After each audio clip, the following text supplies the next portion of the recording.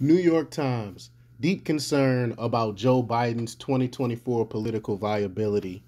Oh, now y'all concerned? Y'all installed a walking corpse and that's destroying the country and now all of a sudden you're concerned? But before we get started, go ahead and hit that like button, share this out so we can get this information out there. Subscribe if you're not already a subscriber and hit that alarm bell so you know when I'm putting out new stuff.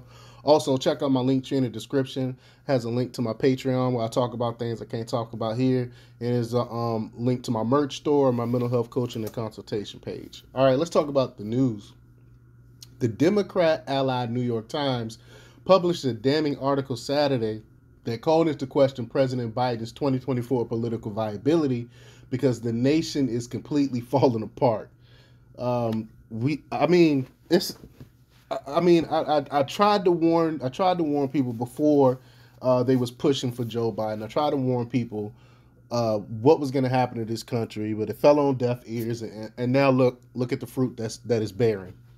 But after the Times spent most of 2020 defending and aiding Biden's 2020 chances of defeating Donald Trump, the paper has now issued a stark warning about Biden's, quote, age and his capability to take the fight to former President Donald J. Trump a second time. Predictions on old age, lack of excitement, and, quote, this is what they say, quote, regret and anxiety, the paper outlined. Democrats' fear of Biden again running for president, but this time with a failing track record. This is hilarious. This article is super hilarious. I love it. I'm not gonna lie. But the Times pointed to numerous failures by the president, such as 40-year high inflation, record high gas prices, high crime, and multiple losses in the culture wars, such as abortion and the stalled radical far left proposals within the Build Back Better package. I mean, it's just fail after fail after fail. Quote, interviews with nearly 50 Democratic officials, from county leaders to members of Congress, as well as with disappointed voters who backed Mr. Biden in 2020, revealed a party alarm about Republicans' rising strength and extraordinary pessimistic about an immediate path forward, the Times acknowledged. As the challenges facing the nation mount and fatigued-based voters show low enthusiasm, Democrats in union meetings, the back rooms of Capitol Hill, and party gatherings from coast to coast are quietly worrying about Mr. Biden's leadership, his age, and his capability. And this is the Times saying this. This is crazy.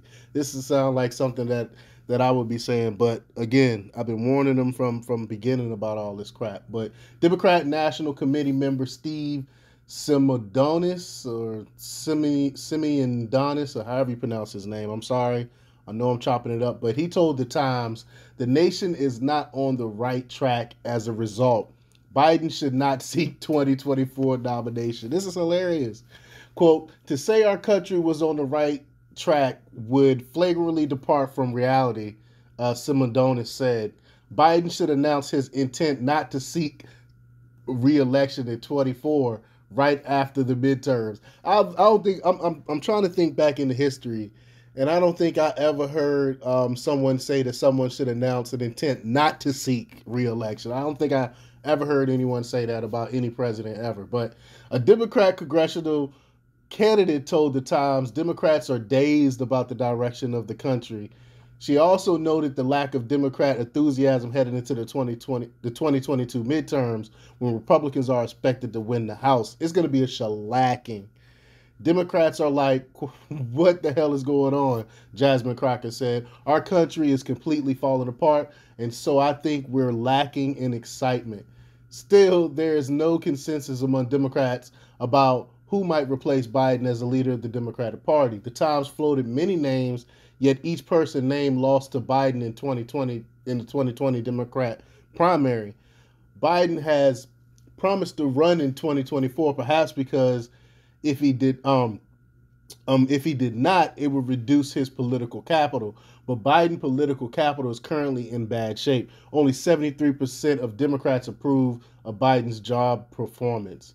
And only 48% of Democrats want Biden to run in 2024. according to a recent poll cited by the Times. But I think it's less than 73%. But that's off of their polls. I mean, this is funny. That's going. I'm not gonna lie. I like what's going on right now. Don't like the way the direction the country is heading, like everyone else. But we tried to warn them beforehand. We tried to tell them what was going on. And the people was like, "Oh, Orange Man bad." So let me vote for this old corpse here to try to get Trump out. But even though I think it was some chicanery going on with that election anyway. But we can't get into that right now on this platform. But let me know what you think. Leave your comments down below. Like, share, and subscribe, and check out themarkrepublics.com for the latest news. Until next time, peace.